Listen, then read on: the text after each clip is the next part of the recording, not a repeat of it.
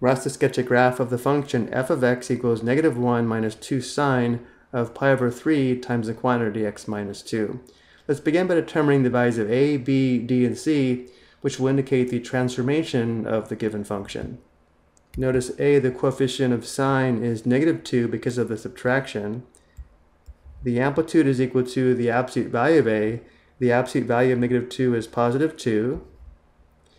However, because a is negative, we do have a reflection across the midline, so let's indicate this. When a is positive, we do not have a reflection across the midline. Next, notice b is equal to pi over 3. The period is equal to 2 pi divided by b, and therefore the period is 2 pi divided by pi over 3. Let's simplify this to determine the period. 2 pi divided by pi over 3 is equivalent to 2 pi over 1 times the reciprocal of pi over 3, which is 3 over pi. Simplifying before multiplying, there's 1 pi and pi here, and 2 times 3 is 6. Which means the period is 6 radians.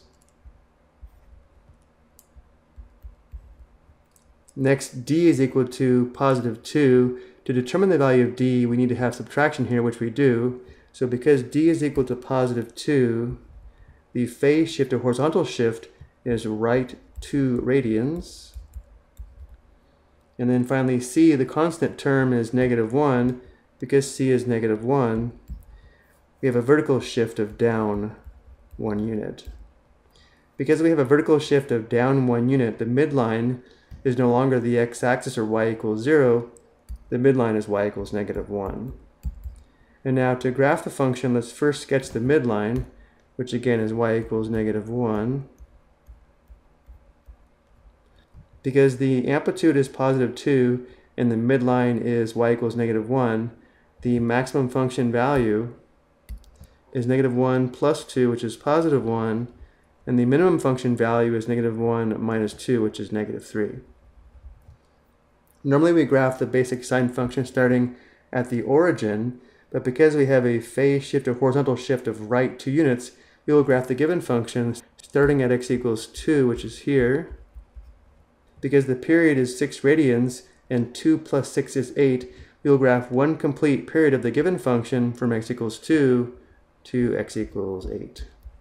When graphing the basic sine function over one period, we divide the period into 4 equal subintervals and follow the pattern of midline, maximum, midline, minimum, and midline.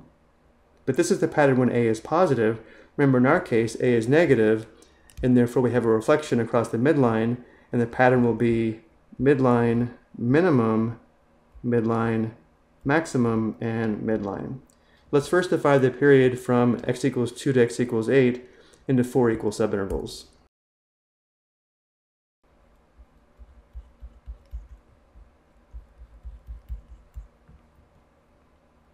And now because of the reflection across the midline, we will follow the pattern of midline, minimum, midline, maximum, and midline. Starting at x equals 2, we write the midline or function value of -1, and down to the minimum of -3, back to the midline, up to the maximum of 1, and then back to the midline.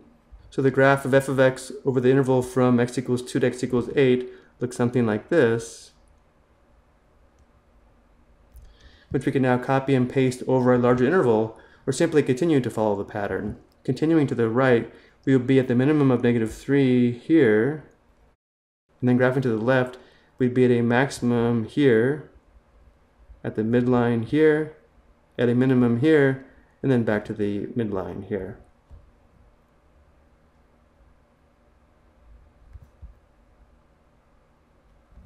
Using the graphing tool, because we have a graph of a sine function, I would use this tool here.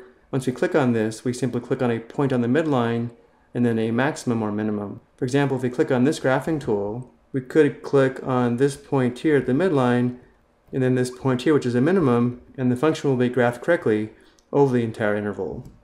I hope you found this helpful.